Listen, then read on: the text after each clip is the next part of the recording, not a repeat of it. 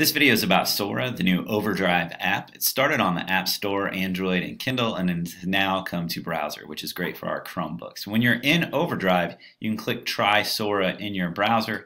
It'll first take you here. The very first time you have to sign in, you have to find your school, but after that, it'll just take you to yours. Because of our internet host and connection, it sometimes thinks we're in Colombia, so we have to find my school. So click Find My School.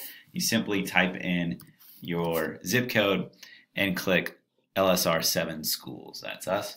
You probably know that. Once you get logged in, it will take you here. The login is the same as the Overdrive information. It might even save it from your Overdrive account.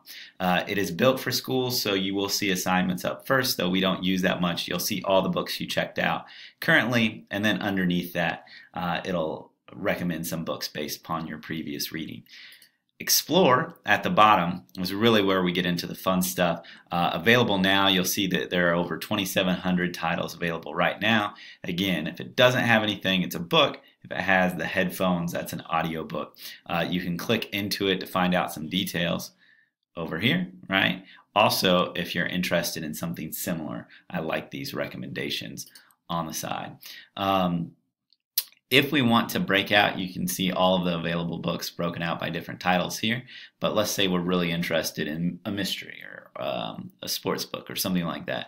A few interesting things. You can see if it has a hold or if you can borrow it right now very easily. If it has a hold, kind of gives you an indication of how long it will be. A 1 dot is usually a week or less, 2 is 2 to 3 weeks, and 3 dots are 3 or more. So if we click on this one, right here where that has a hold, it'll tell us underneath it's about 4 weeks.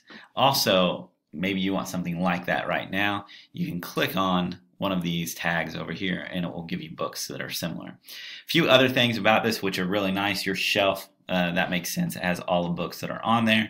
It is incentivized, so there are badges that you can earn throughout it. Also, I think this is really important, you can link multiple library cards. So I've linked my library card to Kansas City Public, Mid-Continent Public Library. I can also choose which device to default, so when I check out a book, it'll automatically send it to my phone or my Kindle.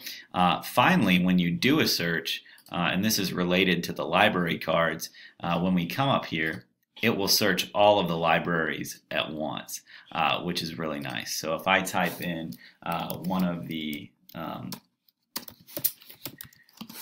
gateway books, which is really popular, so it might be difficult to get, it'll show me that book at Lee Summit, at Kansas City Public, and at the Mid-Continent Public Library, which there, I can borrow it right now. So all of those library cards are tied together. I can use it in one app and on one screen. And like I said, once you get logged in the first time, it saves this information and should remember it on your Chromebook. If you have any questions, of course, come to the library and we can help you out. This is a great new product from Overdrive, and we're hoping that it will encourage more of our students to use the ebooks.